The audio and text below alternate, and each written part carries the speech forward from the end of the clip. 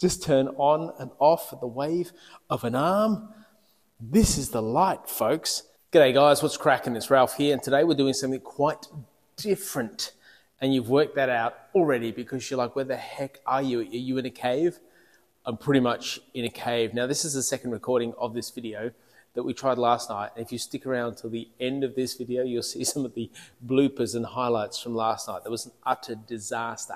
But we're having another crack at it tonight because I've been sent some lights by Hokolite, and I'd like to share them with you because in the photography field, there are times when we need lights. And so they've sent me 3 different lights that I want to talk to you about. And the first is this. This is the Cobb portable work light. Cobb means chip on board. It means that the light can be sustained and level. And as you can see, it has a stand like this, and the stand goes as such. And then the light itself can actually twist in half. And so you can have half pointing one way and half pointing the other. There's a couple of magnets on the bottom, so you can mount the light on metal. Super handy, right? And as you can see, it's quite firm. So how bright is this? This is 2,500 lumens. You still should be able to see me quite well lit as I walk away from the light. And that's why I wanted to do it in this dark space, a space that if we turn off all the lights, it's this dark. And if we turn on the lights, well, it's this light. It's quite bright, but there's some functionality with this light that you need to know about. So the whole thing weighs about 500 grams. It's very bright, and do not shine it into your eye globe like I just did, because all you'll be able to see for a week is just spots. And there's one button on top. That's a power button. If you hold it down, the light goes off. Touch it down, the light comes on. But then if you want to change between modes, all you do is press the button. So we have a double light. We have no light at all, which is what happens when you leave it on for more than 5 seconds and then you press the button. It won't change mode, it'll turn it off. So you press the button to come back again. So we have both. We have a spotty, and this can spot, have a look at this. And then we tighten it down, so that's really loose and wide. And then we go all the way like that. So look how powerful that is. Now, that space over there is 10 meters away, and that's how bright it becomes. You can have a spotty with a wide light to accompany it, or you can have spotty by itself, wide light by itself.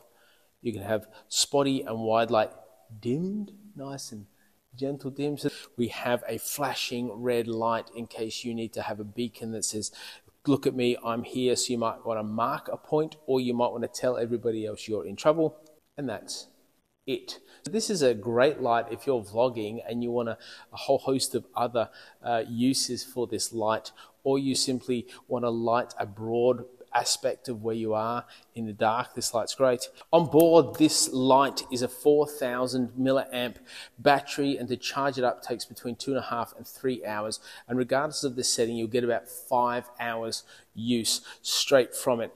And you can angle it any way you like. So the COB Workman portable light is here, and we'll look at this. It even folds in half like so. So you can stick that in your bag. Just beware that it's quite easy for this, once it's in your bag, to hit the power button. If you hit that power button, you also have on the back side a charging port with the 4 little blue lights to tell you how charged it actually is. And as you can see from this, plenty of juice left in it.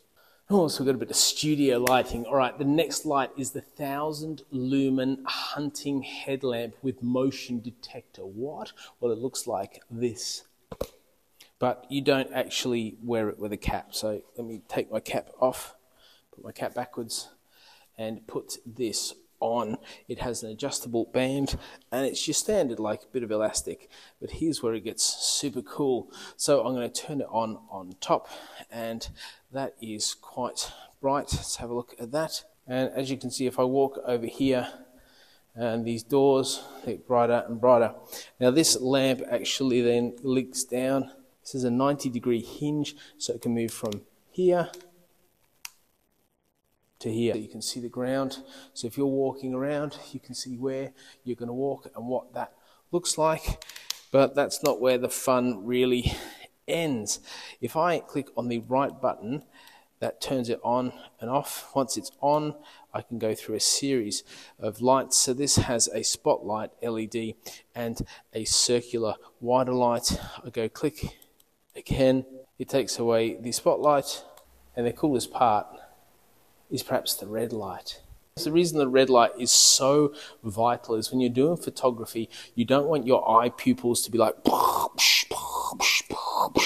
based on bright lights. And so the idea is that you use red light. Red light is the lowest frequency of light available to the human eye, and it's the least adjusting our eyes have to do to a light. And so you can see the controls on your camera by using a red light, and it's ideal. And this is just the right amount of brightness, right? So if I'm looking at my camera's here, my head's here, and I can see all the detail on my camera without my eyeball just going blowing out. Now I'm going to click it again, it's going to turn it off, and then I'm going to click it again and it's going to go back to red, which is handy, and then I'm going to go another one. This means, whoa, we're in trouble. And again, then we go to green. Green? Why green, you say? Because apparently green is good for wildlife. Yes, they're not scared of green. So if you're hunting things at night, you can use a green light and your chances of scaring it away are minimized. That's what I'm told. Anyway, so we'll turn it off, we'll turn it on back to green, which is really handy that it turns back to where it was, because the Cobb Workman light didn't do that. It reset to the start of the sequence, and then we go back to where we started. So we have a spotlight, we have both spotlight and wide light, we have a wide light, we have a reduced brightness of wide light, we have a red light, a red flashing light, and that's it.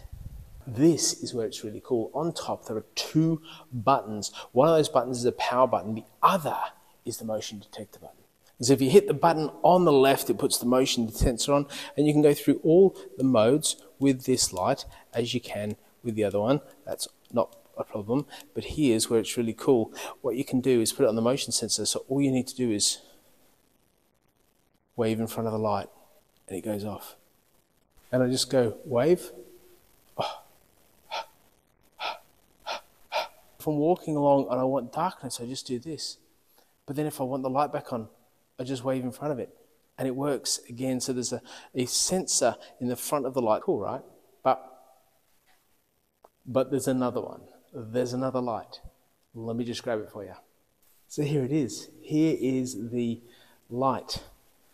And the idea is that you put it on and all of a sudden you realize, like I have a fat head, right? My head is fat. It ain't that fat. Like that's quite a severe, like it'd be good if it was just a bit further. It doesn't like match my head, see? Like, so it would be better if that was a snugger fit, but we can handle that. We can handle that. Now this is a COB light and this is an LED light. And watch the LED light. It moves down at this angle, and this gives you 230 degrees wide light at 1300 lumens. So it's nice and bright, and I should show you exactly what it looks like. You ready? It literally lights up all of this. I can see it so clearly. And so there's two lights, and if you press the light on the back, it runs you through the different modes. So this is strobe. I should put a strobe warning on this video. This is the spotlight that you can actually zoom in. Look at this. So you can have it spotlight, or you can go wider to a square. Oh, never. Let's go again. That's a lesser spotlight. That's a strobe spotlight. That's off. And we're back on to the Stormtrooper light band on my head, which just feels like I'm an angel.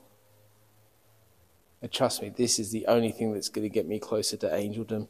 Now here's where it gets really cool. That's the back button. If you press turn it off, and you press the front button, it turns it on, but with the difference, because as you'll see, you see the little light diode there? And if I go past here, that's my sensor.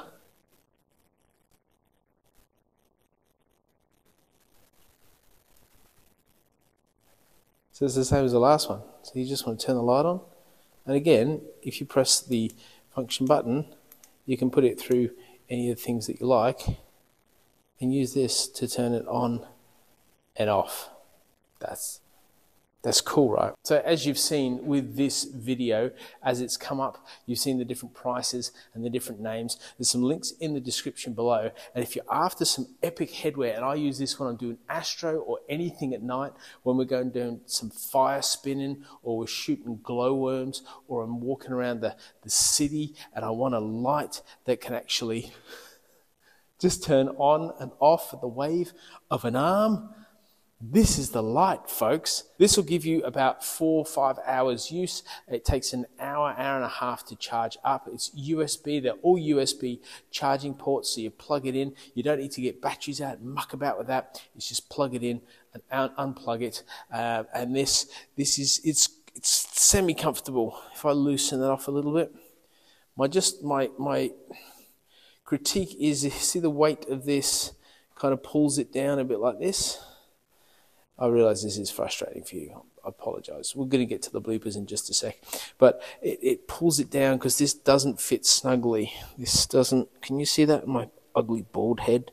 Like, yeah, it doesn't really fit snug, and therefore it's not comfortable. But if you're wanting one that is comfortable, this one, nice and simple on your head.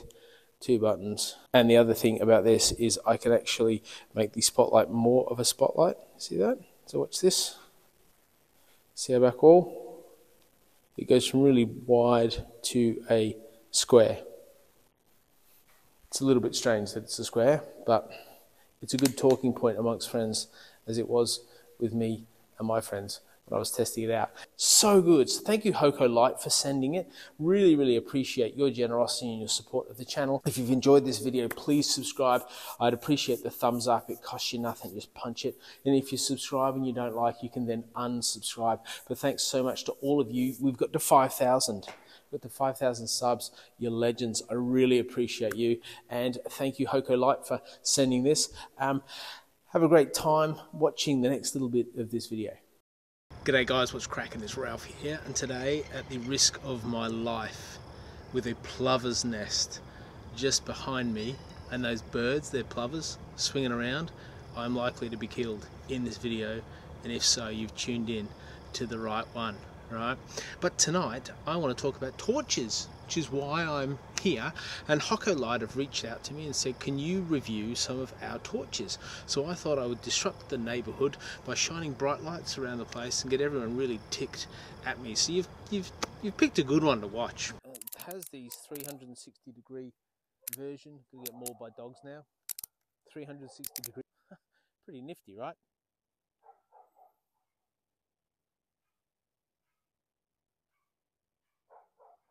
So stressful. So stressful. Living in this neighborhood, sometimes I get really wound up that all the dogs are barking, and I've just worked out why the dogs bark. It's some hooligan is vlogging in the park just down the road. Oh, I'm sorry, neighbors. I'm sorry.